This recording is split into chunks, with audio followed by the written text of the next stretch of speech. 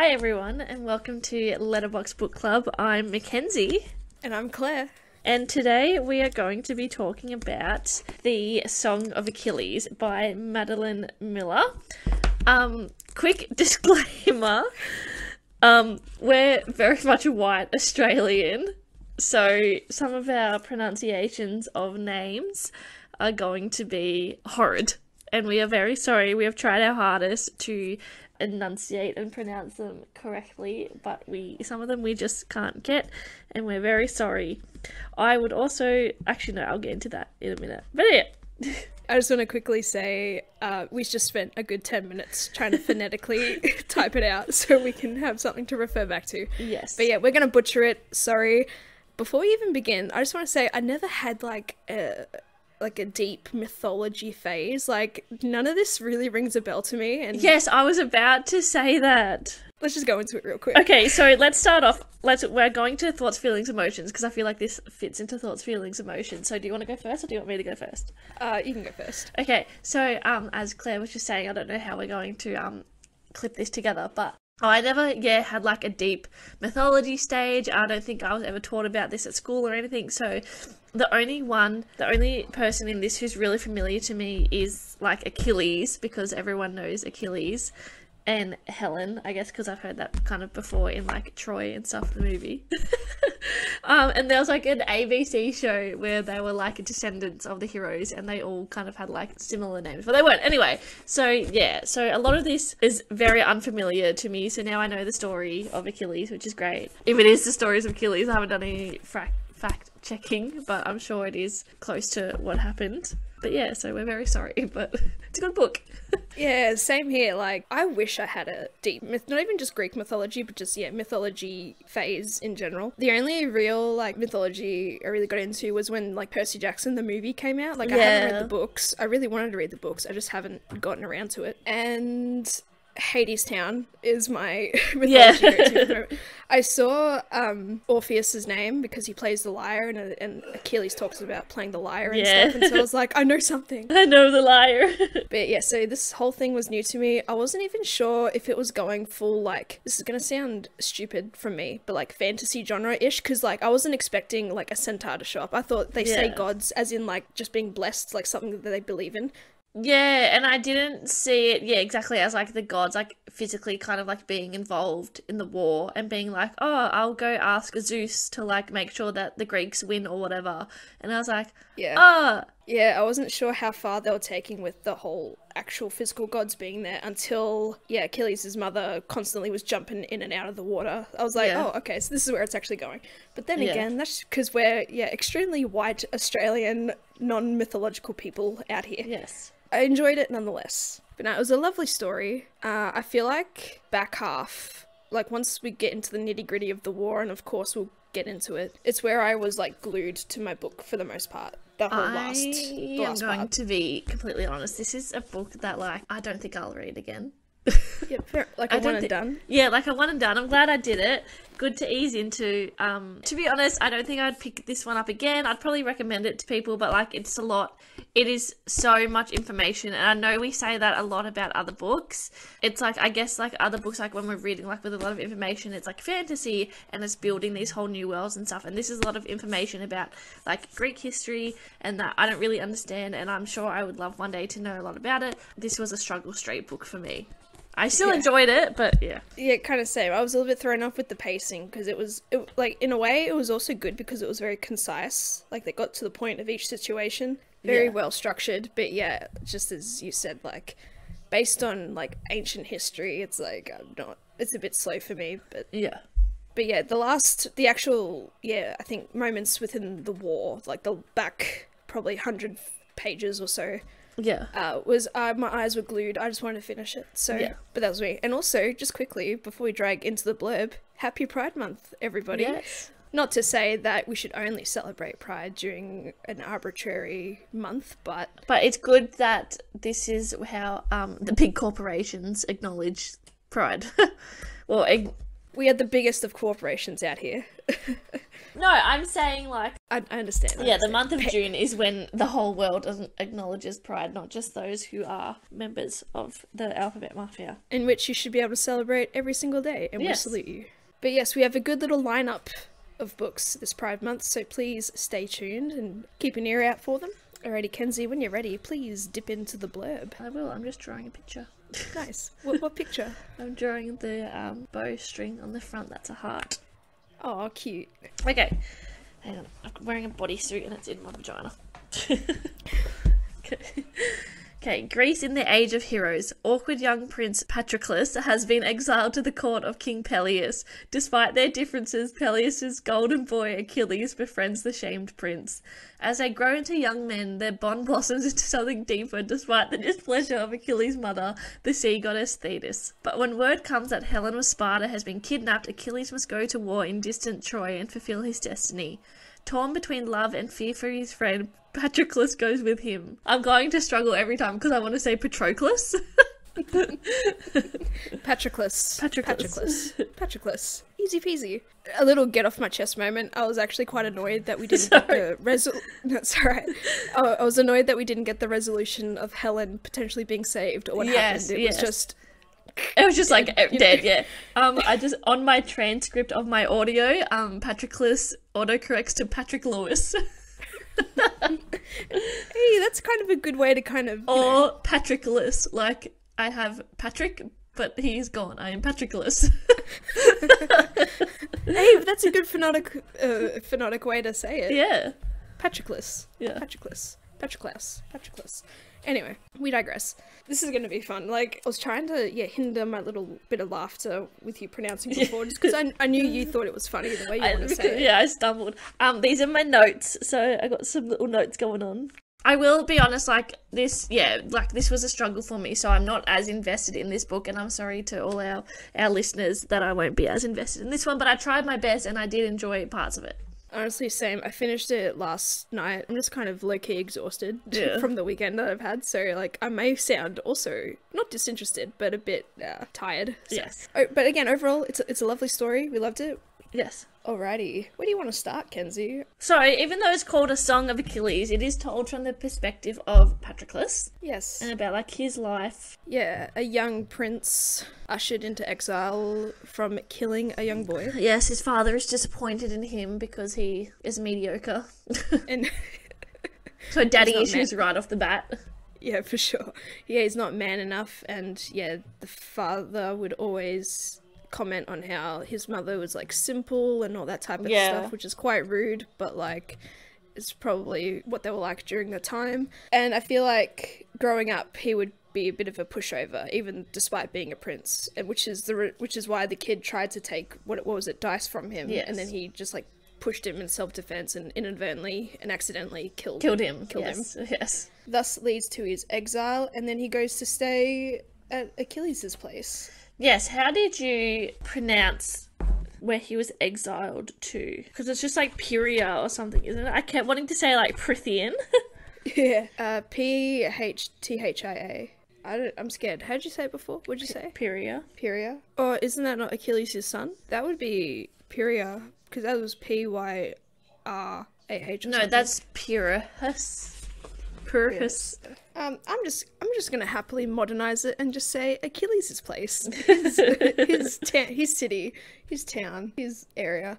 Due to the exile, King Peleus humbly accepted him as part of their household, essentially.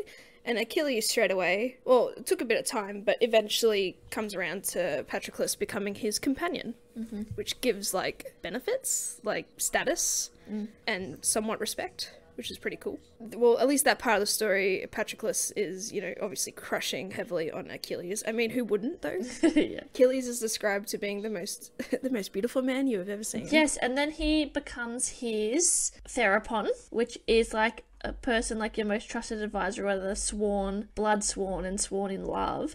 And I thought also this was very reminiscent of Parabatai.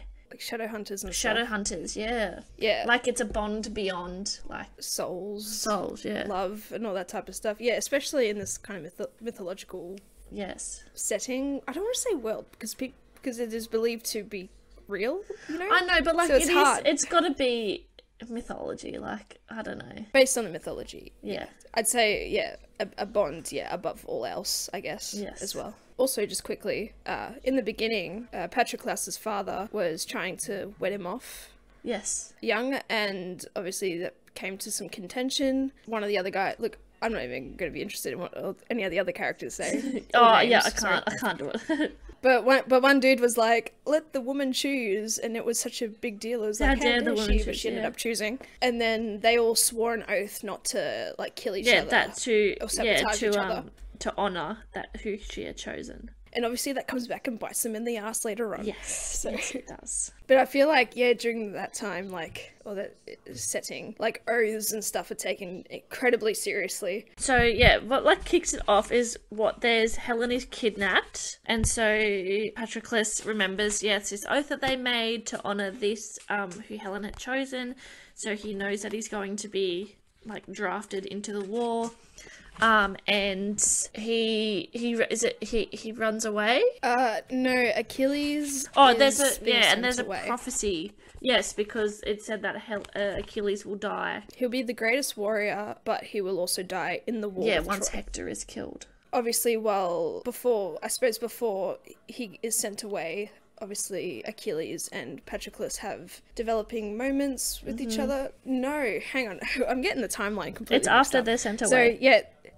Hang on. No, yeah. They chill at his house for a bit. They become friends. They become companions. Yeah. And then Achilles' father sends him to the mountain with Chiron.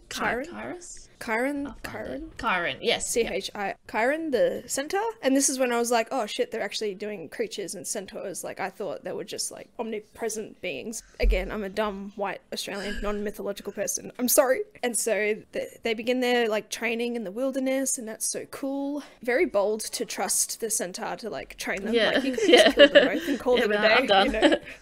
And obviously, this is where Achilles and Patroclus's relationship kind of starts to blossom a bit. They have a bit of a smooch, which was cute, and then later on, because they're there for a few years, and, you know, they eventually make love and all that type of stuff. They're 16 at that point when they make love. Yes, and there will be times where Achilles goes and visits his mother, because she is a sea nymph goddess, and... Because first it was only meant to be, Patroclus that went away, and Achilles that went away, and she is pissed off that Patroclus went. Yes, because she hates him. I feel like she knows more of the prophecy that led on than she let on, because obviously with what we know at the end, like, it was his fault that Achilles had to kill Hector he is dead, so... I mean, to be fair, I would probably hold a grudge. You know, she's trying to do what she can to protect her son. But yeah, she absolutely despises Patroclus and his relentlessness in being with Achilles. Oh yeah, then there's the news of Helen being kidnapped, and they're gone back to Achilles' place. And then he gets kind of... Thetis sends him away to Skyros. Yes. And then there's, 9-10 years of war. Yeah, look. Actually, let's just talk about Skyros real quick. Because it was one night, Patroclus wakes up and Achilles is gone. He's obviously upset because no one's going to tell him anything. Then he makes a gesture towards the king, Achilles' father, to be super submissive. It's like asking God a question, essentially. And so then he tells him where Achilles is, and he's in Skyros. Patroclus obviously takes the journey himself all the way over there to try and suss out what's going on. He is met, and also, actually no, his daughter meets him first, Princess I'm scared, Diademia? Yeah, Diademia. She gave me a real I know it's mythological, but she gave me real pick me vibes. Yes. Pick me, choose me. Love me. And then, they're known for a lot of the ladies there are known for their dancing, so obviously at dinner they make a presentation, she shows off her dances, all cool, and lo and behold, it is revealed Achilles is there, disguised as a lady. This part, it's, I had to read that part, a couple of times, because I was... confused. Yeah. Again, maybe it's just the pacing, or it's just me not really understanding the history. Yeah. And then was it Diademia who was pissed because Achilles wasn't showing her attention? Yeah, so I think she gave him a little ultimatum, it's him or me type of thing, and he chose Patroclus, of course. And then she started getting real pissy, and then it's later revealed that they were secretly married. Yes. Again, because I wasn't... because that's the whole thing I got confused about, because they revealed they were married before revealed that he was disguised as a lady, so I was a little bit confused. But then again, could just be me. And then because in polar, like, opposites of, so she's, like, Achilles' wife, and she ends up having his son, whatever, but then the woman that they, like, capture, like, Bree, whatever her name is. Let's just call her Bree. Is, like, happy with Patroclus, and she's like, I'm happy to be your wife, and you can keep Achilles as your lover, like, it's chill. Yeah. Whereas, Dia, I'm gonna call her Di. Yeah, it's just like, fuck you. I feel like because Di's a princess and she needs someone of, like, Achilles' princely but I feel like also and even in mythology a lot as well, like, it's very common to have, like, your wife/husband, and then they all have lovers. Like, let's not get started on Zeus. Yeah, for sure. But I think, it'd be easy for Bree and Patroclus for that, because they don't have titles, or at least he doesn't have a title anymore, and so, like, they could easily be like husband and wife, live out the rest of the days in some sort of normalcy. Whereas obviously Achilles would be still led into the royal life. And yes, it is revealed that she is pregnant, and Patroclus is upset, which is fair enough. But what was really sad, I found quite heartbreaking, was that, like, Thetis set that whole up for Achilles to for Di to sleep with Achilles, which is gross and wrong, and I didn't like that vibe at all, or that narrative. But yes, that was heartbreaking, and Patroclus was upset, rightly so. Not that Achilles had a choice. Yeah, they pretty much... Odysseus, damn. I keep thinking it's Odyssey. Odysseus, and so some time has passed. Odysseus comes looking for them. There was like a little incident where, like, everyone comes. I don't know. It was like an attack signal or something, or maybe a defense. And then Achilles reveals himself. There was a horns, like the trumpets or whatever, of war, and then, like, Achilles reveals himself. Yeah, and so they're like, but then it was just a trick to get him to come out, because they're like, we know that you're, like, blessed by the gods. Yeah, and you're hiding from us. And then they bring his sorry ass back to his old place, and they start preparing for war, essentially. For the 9 years of war. Imagine trying to, like, because he is trying to avoid this prophecy to live as long as he can, and that must suck, though, just knowing you're going to die, like, soon. And so he says, like, he tries to do everything that he can to, like, not harm Hector, or, like, not do anything to Hector. Because he's done nothing to me. So, let's just go straight to the war, because we're going for flying through this. I mean, it's a simple book because with a lot of it history. is just, like, I'm hiding. Oh, you found me. Oh, here's 2 years of war. Here's another 2 years of war. Oh, then we're gonna go and do this. And then here's another, like... And then, his son is enlisted as well when he's 12? Yeah. I have opinions on that little fucking brat. So the war takes about 10 years. 10 years, which is a fucking long ass time. But again, Achilles is prolonging. Yeah, and also, like, again, because I know it's, like, mythology or whatever, and they're like, oh, like, I'm gonna go to the gods and, like, ask for their favor or whatever, and it's like, can you not just ask them to end the war? Like, at this point. I suppose, you remember, like, it's like that conversation we had about, like, destiny and all that, like, a little while ago. It's like, it's a set destiny, no matter what road you take, you're eventually gonna meet the mark. There's, like, non-negotiable, points that, like, you will get to no matter which path you take. Yeah, and this is exactly what happens to Achilles. Yes. He is trying his best to hold off, and his stubbornness, I guess, is what ultimately killed him. I must think it must be so exhausting, like, appeasing every god, because Artemis needed to be appeased, Apollo needed to be appeased. It's like, how exhausting. Do you know who Apollo is? Because I don't really recognize, like, as a god. I've heard of Apollo. Yeah, and I've heard of Artemis. I know a lot of people name their cats Artemis, he's the god of light and music. He favours the Trojans, especially Hector. Okay, ooh. Artemis, as well, is a goddess of hunt. Yeah. Okay. The wilderness, wild animals, nature, vegetation, blah, blah, blah. Cool. See, we're learning something today. I don't want to learn. But, and of course, as time goes on, discontent amongst the armies lays some unrest because Achilles isn't furthering his prophecy. And of course, I think at this point Apollo is displeased because he wants shit moved along, because again, as we just learnt, I'm also happy to get through the plot and then talk about like the themes and stuff, because I have opinions. okay, all good. So Apollo was trying to push things along because, as we just learned, he favours the Yes. Spartans, so he wants the Spartans to win. And this leads to like a pretty nasty plague. Yeah, it plagues the because first someone is like, we need like 100 like sheep or whatever, but then their livestock is plagued. 100 cows or something, and it wasn't appeased. And this is because after each raid, of course, they get to take their treasure and their loot or their women. And obviously this is where how they acquired Bree. And there was a young priestess that got taken that Achilles claimed, or the king, the guy. Oh, Agamemnon. Dumamu. Dumamu. Dumamu. And yeah, there was like a young priestess woman that he claimed, and her father wanted her back, and this is what causes the plague, because the gods are displeased with that decision. Obviously he is stubborn and doesn't want to give it up, and then obviously the plague starts affecting his armies and people are dropping like flies. And then Achilles is like, you will give her back, give him a voice, give the father a voice. Oh no, Kenzie. I'm just going to finish this off before I forget.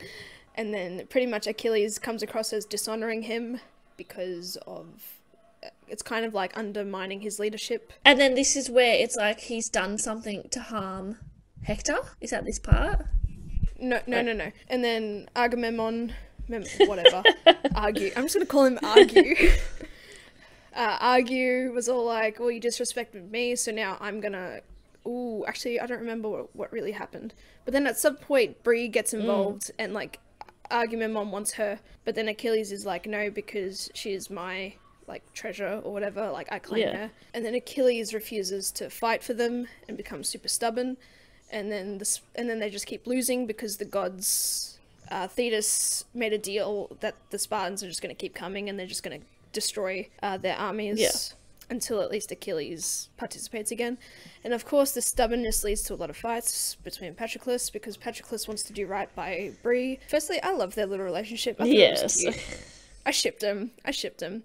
But Achilles is being blindsided by fame, and like he's very stubborn in terms of his honor and loyalty. And then Patroclus turns around and is like, well, is this what you want to be remembered for? Is this what you want to be famous for? And then obviously, what did you say, what part we're up to? Something happens. I think they steal someone or whatever, or do something, and then that's how Achilles realizes, oh, I've done this to harm Hector, so now I need to go into the war. Oh, no. Before, like, he killed somebody. Yeah. I think, it was a raid. And I think they killed somebody close to Hector. I don't know if it was like a lesser brother or something. I don't think so. He was like, oh, well, now Hector has reason to hate me. Yeah. Achilles is stubborn, not wanting to fight, because Argue is like, I will not rest until you apologize. It's the battle of the biggest dick in this moment. Like, they're both peacocking. And so Patroclus was like, because they're just getting belted and they're so close to their little encampment, the Spartans are now. And so they're like, they've never been this close before, they're going to eventually siege. So Patroclus is like, you know what, let's lift up some morale. I'll be disguised as you, run along. Like, my goal is to just for theatrics, like to not do anything, to not fight. Of course, I think a bit of the glory gets a bit to his head. So he starts throwing spears, Patroclus does. He kills a couple of Hector's brothers, which is impressive, considering he became essentially a healer throughout this entire time. He was like a doctor. And obviously Achilles is back to where he is. It says like he threw from like an impossible distance or whatever. So he's a bit skilled. Or I'm thinking that the gods had something to do with it, because they're like, we've got to get this moving along. Yeah. Ooh, I never thought of it like that. I just thought he just like dumped. Nah, because I think like it's prophecy. Like prophecy has to come true, and so they're like, it's been 9 years. Like, we're waiting. Like, give this guy some glory. And obviously, after killing a couple of the brothers, Patroclus gets like knocked off from his chariot, and it is revealed. And then Hector comes up and kills him essentially. And obviously, Achilles is in a great grief. Yeah, I wasn't sure how they were going to go about, like, the narrative, like, perspective-wise. Because I thought, oh, well, our narrator is dead. but it was nice in like ghost form, just like watching him on. I thought that was pretty cool. And then obviously, Achilles goes on a bit of a rampage. He starts fighting for his army again and ends up killing Hector. Yes. Easy peasy. And then I think there was another siege. I think they were going to and he's speared. And it is said in the pages that Apollo blessed the arrow, the fletch. So obviously he was never going to miss. And then, but I just liked reading that moment with Achilles just like, hearing it before it hit him. And he just like accepted it, like heartbreaking, but like... Yeah, and then also like at that point, like, he doesn't want to live without Patroclus. So he's like, okay. And like also, you're Achilles. We know how you die. Well, at least I did now. Achilles' relationship right now with Patroclus is like, you don't know what you have until it's gone.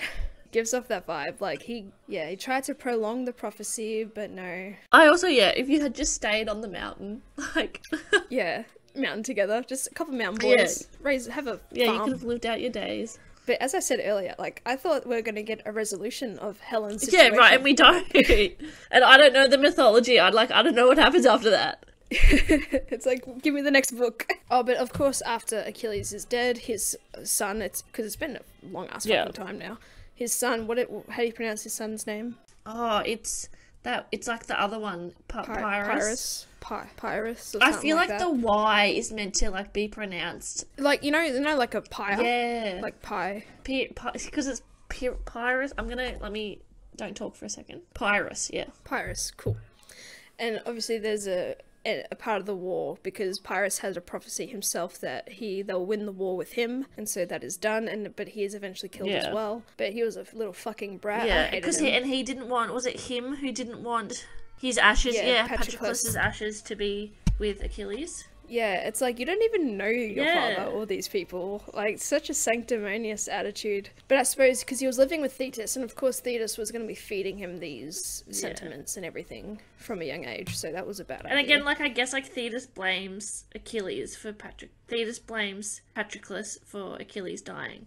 Because, obviously, Patroclus dying leads to Achilles to be dead. Alright, I think we're done. Like, I'm happy to be done with the plot because... It's just war, like, it's, Again, it was concise, but also a little bit confusing pacing for me, but I still enjoyed it nonetheless. So, I want to talk about, first and foremost, like, obviously, like, one of the reasons we chose this is because it's, like, I know Sapphic is lesbians, I don't know. Cool. The opposite of Sapphic. Because it is a... men love men based book. However, I didn't know my throat's gonna go again. So I knew, going in that it is like a gay love story, and it's between two men, and it's great. However, I didn't realize that they both took on female lovers as well, which is fine, and I'm sure that's accurate in the mythology. But I feel like if you're going to do this, really, like, I would prefer you really lean into it and we just erase, like, but I guess, like, you need his son, like, in the overall plot of the story or something. Like, it's a hard one. Yeah, I don't know how I felt about Patroclus sleeping with Di because she was upset that Achilles would not give her attention. I thought that was really weird. And then we're, like, talking about, like, their love and, like, how it goes. Like, I've written down, like, some quotes. And it's like, we reached for each other and I thought of many nights I had lain awake loving him in silence. I would know him in death at the end of the world. I could recognize him by touch alone, by smell. I would know him blind by the way his breath came and his feet struck the earth. And it's like, this is love, and like, how can you just have wives? Like, I don't understand. I think in the world, it's like they need like that. Yeah, and they're like a therapon, like their therapon bond, like that goes beyond like love and goes beyond blood. Like, they need their heirs, and they need their demigod or demigod status bloodlines to run through. That's all like the wives are there for. But even Odysseus was like, I don't care about that sort of thing because they shared a tent, and then Odysseus was like, made that presumption, and obviously he didn't care about it, which is great. I suppose in the grand scheme of things, like, you have your kingdoms, you have your titles, and you have all your treasure, like any sort of like fantasy kingdom related thing as well. Like, it's all that it's about, and that's what the wives are for, just to bear children. But I think when Patroclus slept with Di, like, he didn't say, he said that he didn't not enjoy it, so I don't know. But obviously, as from the quotes you just read, like, he loves Achilles. loves him, and that's so adorable hearing that back, you know, because I skipped through it. I didn't write any quotes down, I just wrote names, places, and plot stuff. But yeah, I agree with what you said, like, yeah, they can have their wives, and then they have... Or then, like, if you could have, like, messed with the timeline a little bit, and, like, had it that, like, they slept with these women, like, before they, like, announced their love for each other. Like, Maybe. I don't know. It diminishes their love story for me. Yeah, I don't know about that, though. Again, it's just the mythology, yeah. I guess. It's weird how you said earlier, like, the mythology be accurate. Like, is mythology even accurate? As if it's fact. Again, I wouldn't have minded. Patroclus's relationship with Bree was... I loved that. It sucked how the situation, how it came about, but it's great that she managed to, you know, stay friends and loyal to them, and they tried to do everything they can to protect her. At least Patroclus did. Achilles almost couldn't give it. I know what you were talking about, when Achilles wanted to... No, he wanted to kill Argue because he was going to let Argue take advantage of Bree. So that gave Achilles the excuse to kill him. But then, obviously, Patroclus fucked up that plan. Yeah, because even I was thinking, like, Achilles, what are you doing, you asshole? It just shows what an honourable type of person he is. Like, he won't hurt you unless you threaten him or have a reason against him. Although, I do have a bit of a quarrel. Are you familiar with the bury your gays trope? No. This sounds fun. It is not fun.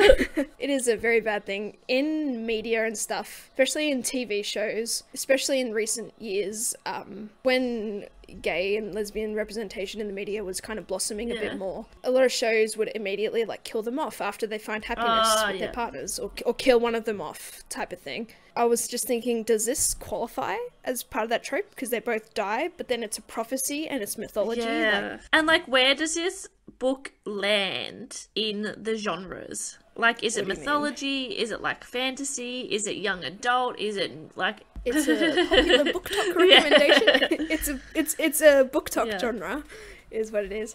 But yeah, I don't know. I would say, I think it's described as, like, a classic. Oh, yeah. So, a classic. I have, like, a lot of people that I've spoken to have been like, oh, I have that book.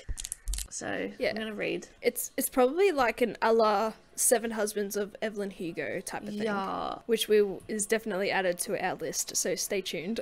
Miller holds an MA in Classics from Brown University, and she taught Latin, Greek, and Shakespeare to high school students. God damn, we love that. Successful. When was this published? I feel like it's been around a while. First published in Great Britain, 2011. Oh, so it's not that long ago. I say, as it's like it's called 10, a modern 12 years ago. Well, there's your genre for you. A modern classic. But yeah, bury your gays is not a good trope. It seemed to be relaxed a bit now, I think, because not a lot of gay characters are dying because people actually want representation, gay characters. Even more than just like the tokenism of it, like just genuine storytelling now. But of course, it happens every now and then, and it is not good. I do like that, as much as I hate that, like, they had wives and stuff, I do like that it's kind of just, like, brushed over, like, in a good way, like, it's not, like, made a big deal, and then especially, like, their love story, like, I know that, like, there's a little bit of, like, resistance to it, but it's not, like, blasphemous, like, you've been cursed by the gods, or whatever, like, it's just, like, you love dick, that's sweet. I agree with that. It didn't come across as a big deal, and it didn't seem like, and even with Bree, like, she didn't coerce, not even coerce, but, like, she never, like, belittled Patroclus for his love for Achilles, because she knew he loved him, and he could never love her the way he loves him. And now, knowing this came out in 2011, I'm even more impressed with, like, just, like, the simplicity of the way that it was written. Yeah, for sure. Because, like, I know that, like, now we've read a couple of books where they're just, like, different, like, loves, different, like, sexualities and stuff, and it's just kind of whatever, like, a non-issue, which is great, because I feel like way back, and then even then, like, that you would have, like, I feel like authors would have really leaned into that to be like, this is a big deal, and then like, killed one of them. Yeah, for shock value. Yeah, now there's more, like, genuine intent, whereas it was, oh, we have a gay character now, you know, like us. But yeah, did they invent beards? Because Bree was going to be a beard for Patroclus. I think he also, I feel like he genuinely, well, didn't love her the way he loved Achilles, but he did have a love for her and a protection for her, because they became best buds, and it was great that she offered him that sort of safety, because I think, I don't know, would he have been killed otherwise? I don't know. I know Odysseus didn't care, but like it's not going to stop somebody else. I completely 100% agree with what you said. It's very simplistic the way it's written. A lot of the time there was no... And I also like the love-making scenes. I especially like... There's really only one... Yeah, well, there was a couple. One scene. Like, well, like, they're, like, Patroclus and Achilles, but then, like, other love scenes. But yeah, like, they're one in chapter 10. They're in the cave. Is that the cave? It's written so well. It's not overly... It's not vulgar. It's like, say less. Yeah, less is always more. It's not a fade to black. Never give me a fade to black. I hate fade to blacks. Like, show me what's happening. But yeah, it's very much show, not tell. And it's very sensible the way it was written, not like super vulgar. Because like this isn't a smart heavy book, so if you're into smart, this is probably not for you. It's just a nice, lovely little love story and a lot and if you're interested in a little bit of Greek history thrown in for sure. Ultimately, glad that Thetis, turned her values around almost, because Patroclus was like trying to hammer into her, make sure our ashes are together. I was probably, because it was late at night, I was probably a little bit delirious. Like I wanted to cry as Patroclus was like revealing all these memories to her, and it was just so sweet of him to do. Like he owes her fuck all. Like she has been nothing but a bitch to him this entire book. So, but at the end of the day, she just wanted to protect her son. She loved her son. And is it her when she's like, he's waiting for you, go? Like in the afterlife? Oh! Beautiful. A good little turnaround. We love a last minute character development. But yeah, imagine being a mother in that situation as well. It's like your son, he's going to be the greatest, most famous person in all of Greece, but he's going to die young. Like you do everything you can to hold... Really... Patroclus did her a favour. Like, he had many more visits to her than ever. But of course, being a god, she probably heard all the, like, Zeus and everybody bitching about not moving along. Also, my question real quick. Because they say the gods have taken sides, blah, blah, blah. It's not like a taking bets thing. But if they know what's going on, why would you need to take a side? Yeah, exactly. And again, if the prophecy's going to be fulfilled. And then that's the thing, like, again, with the prophecies, like, if you know it's going to go this way... Like, why do you need to interfere? Yeah. Again, it's about the journey. It's about to them, it's about the destination of the journey. But yeah, look, great. Anything else you want to say, Kenzie, on your little list to... Yeah, it was a tough book for me. Yeah, fair enough. I enjoyed it, yeah. But it's just, I don't want to read about war. Done! I wouldn't mind having a crack at Percy Jackson, because... I feel like, that's a lot. Yeah, and, like, because I feel like this is obviously, like, a standalone book, and, like, it's short. Like, you've got to fit in all that stuff in there. Like, you've got to fit in 9 years of war. Whereas, like, Percy Jackson is, like, over several books. So you've got the time to, like, space it out and, like, bleed it into me. And, yeah, I feel like Percy Jackson is a real novice approach to Greek history. And even though you are following, Percy himself. Just quickly, I love in the beginning, like, tension... was risen between like Patroclus and Achilles from the get-go, with all the like quick glances and longing glances they had towards each other. It was like, oh, give me that shit. All it's like the soft romance. I love soft romance. This is the genre you can describe soft as romance. Soft romance until it gets to I'm not sure how I did not like Patroclus, sleeping with Di, but I was interested in reading it, a little bit of a grind, still enjoyed it, but one and done, for sure. No offense to Madeline Miller, but like, it's just us. Again, we don't do Greek history here. I wish we did. I wish I had an intense face. I wish I had it in me. Everything. Alrighty, I suppose if that's all. Yeah, thanks for listening. Yeah, tune in. We've got a couple of other fun ones coming, so... Sneaky reveal. If you see our TikToks, you'd know. Red, white, and royal blue. They both die at the end. And one last up. Casey McQuinston. Yes. Same as author of White and Red, Royal White, Blue. Good Royal on Blue. her for doing both. Them. I don't know if it's her. Oh shit, I just assumed her gender. Casey's a gender neutral name. I know. Relax. Okay. Relax. But I love the equality between the both, because obviously I know we've had a conversation recently on how we think there's a little bit of inequality in terms of certain representation bubbles in media, but that's a conversation for another day. podcast. We will be going into it. For another podcast. But yes, keep an ear out for those books. They'll be coming hot throughout Pride Month. But obviously, again, we should not only just celebrate Pride Month. We should celebrate Pride all the time. Of course, we'll open ourselves up to like other queer LGBT books in the future.